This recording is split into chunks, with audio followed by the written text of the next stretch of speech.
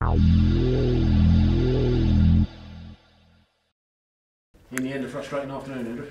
Yeah, obviously the boys are disappointed in there because so close to getting 3 points, but it's football. Their goals obviously it's really sort of spawny out. It's dropped to him, and we invited a little bit of pressure at the end where maybe if we didn't done that, obviously one of them wouldn't have dropped to him. But we invited a little bit. But on the positive note, we're looking at his 6 unbeaten, and the next batch of games are massive. We want to keep the run going, and I think everyone can tell that we've turned the corner. We're looking like a proper team, and we know we still got more to give and to keep progressing, and I think we can do so now. As a side, you must have been pleased with the first half performance. It looked quite controlled, but in hindsight, could you have done with another goal? Yeah, I think that's what it needed to sort of seal it. Even at 1-0, most of the second half, we still looked comfortable, but we just invited pressure, but not sort of real pressure where you could see a goal coming. The only way I think you could see a goal coming was something lucky how it happened. That was, I think, how they was going to score something, just rebounding and dropping to him. I don't think they sort of looked like scoring apart from that. Maybe one or twice like they got in, and we defended well. Our boys were chucking their bodies everywhere, and we wanted to win. And I think everyone could see that. I think everyone could tell we wanted to win the game, and we just disappointed. Like I said, the next goal I think would have, if we could get the next one, it would have made it a lot more comfortable. But weren't to be. But again, they're a good side. They're on a decent run of form, so they're in that position for a reason. They're a good team, but I think we're disappointed not to get through. Tall side, and it always looked like free kicks and set pieces at least might trouble us. Is that something we had to work on in the week, or?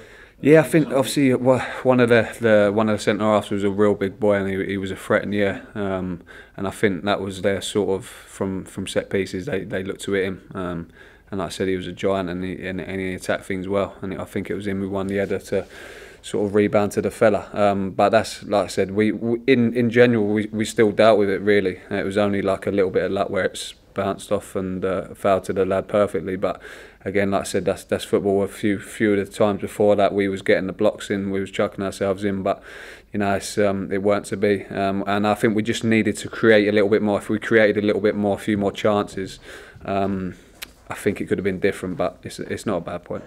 You said earlier on you think we turned the corner. You've got a new midfield partner alongside Jake Foster-Caskey. Has that made a difference? Yeah. I think I know Jake really well. Obviously, I spent a good few years with him at Brighton. I know what he's about.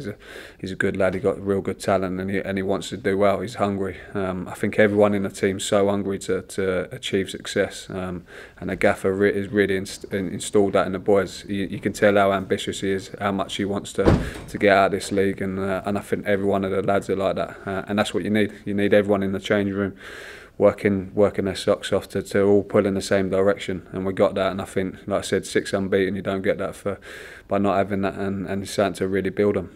You've got a run of games coming up now after next weekend, Saturday, Tuesday. Yeah. You can look at those sort of games as really what our season's going to be.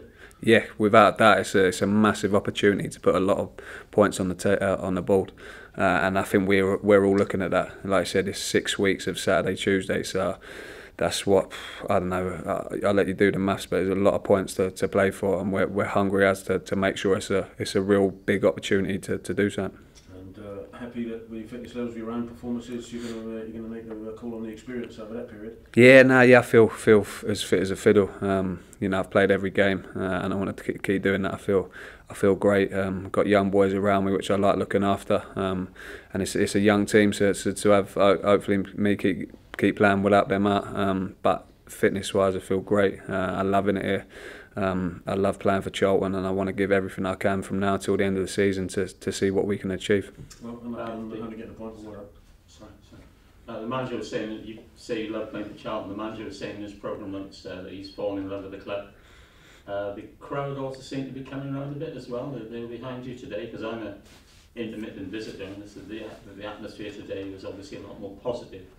Up in the stand as well. Yeah, you can feel that definitely, and I think that's rubbing off on the fans, because I think they can see a team out there that want to win. And I think I'm a big football fan. If I go to a game and I see players wanting to give everything for the shirt and wanting to get 3 points and wanting to win, then you get behind the boys, and they've been brilliant. The away fans have been brilliant, and I think, like I said, if you see that, it rubs off on people, and then when you hear that, it rubs off on you on the pitch as well. So we want to create an atmosphere here that's bouncing, that's rocking, and the only way we can do that is by winning games and giving it everything we got. And I think they've seen that. They've got a little bit lucky with a goal out. It sort of dropped to them, but before that they could see how much we wanted it. Like I said, we was chucking ourselves at everything, but if we create a few more chances, we would have gone to win the game probably more comfortable. But like I said, they ain't no Mickey Mouse team. They're a real good side.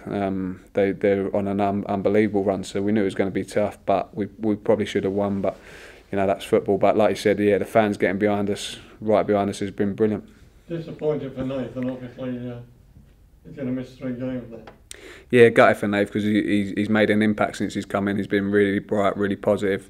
You can tell he's a threat. He works his socks off as well, and he's got that mentality where, like I said, it rubs off on people because he's bright, he's busy. I think he's made a genuine attempt to get the ball.